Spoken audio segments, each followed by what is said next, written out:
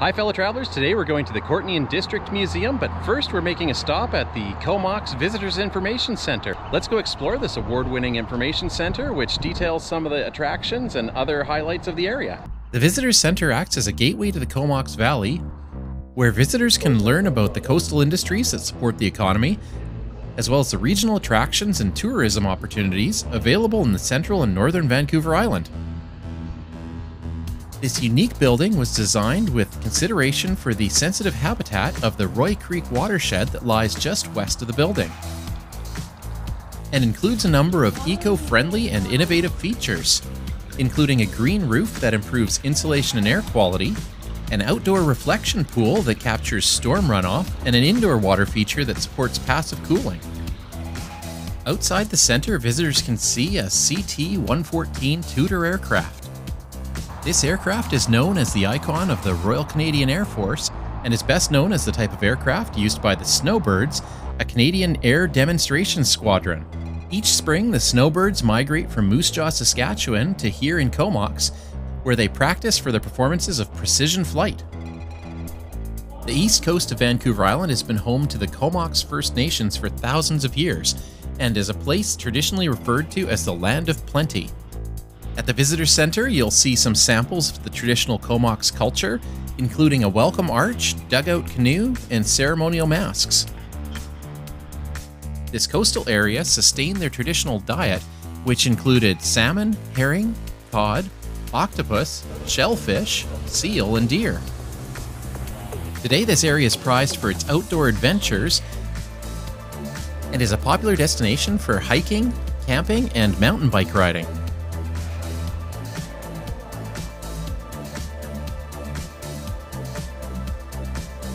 Or if you're up for some aquatic adventures, why not try kayaking, sport fishing, or you could do some whale watching.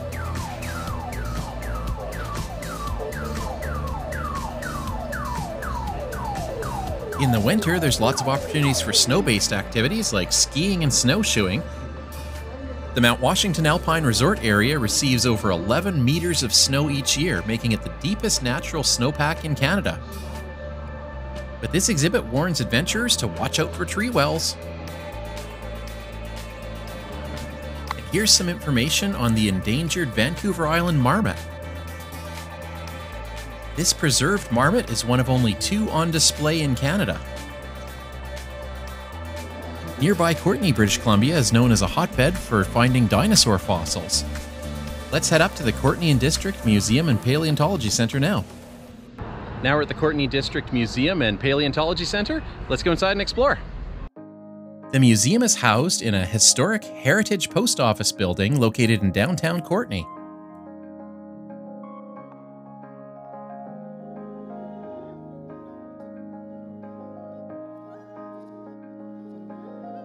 Millions of years ago, Vancouver Island was submerged under a warm saltwater sea.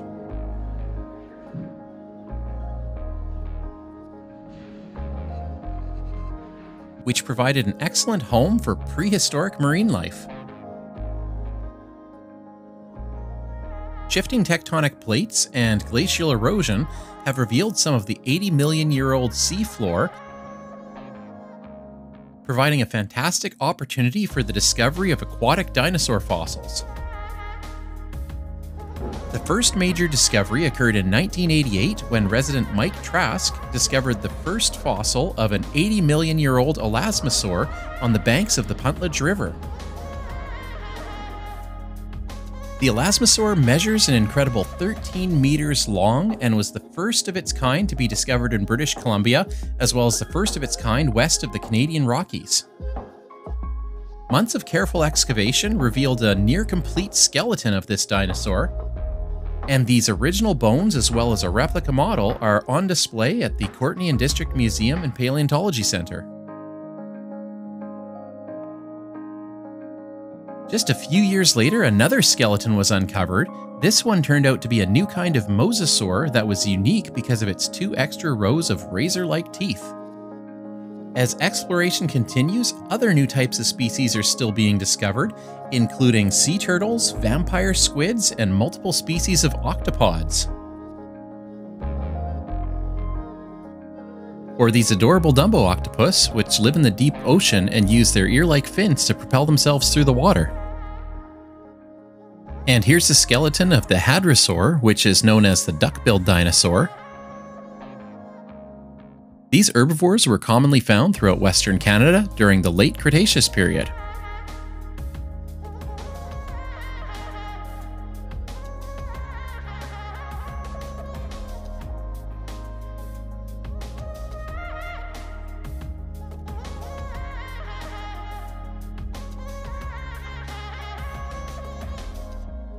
It's pretty cool to find such an amazing collection of fossils in a local museum, and is something that you must check out if you're in the area.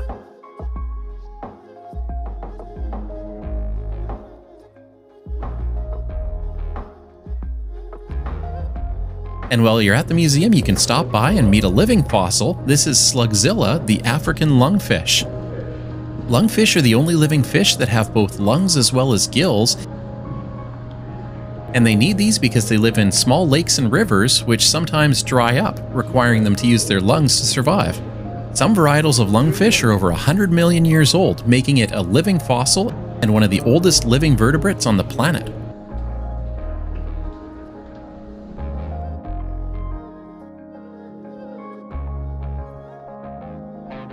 The museum is also putting together a new exhibit on geology and minerals. And we got to see a quick demo of how some minerals fluoresce under black light. Cool. Purple one down there.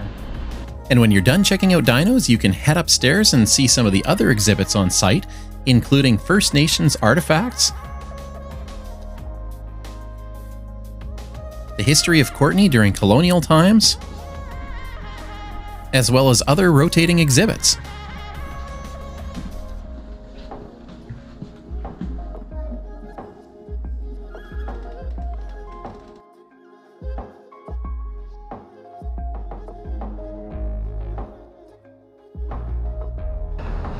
Thanks for exploring the Courtenay and District Museum with us. We're heading out on another adventure soon, so if you like this video, please remember to like, subscribe, and share. And until next time, it's time to exit through the gift shop.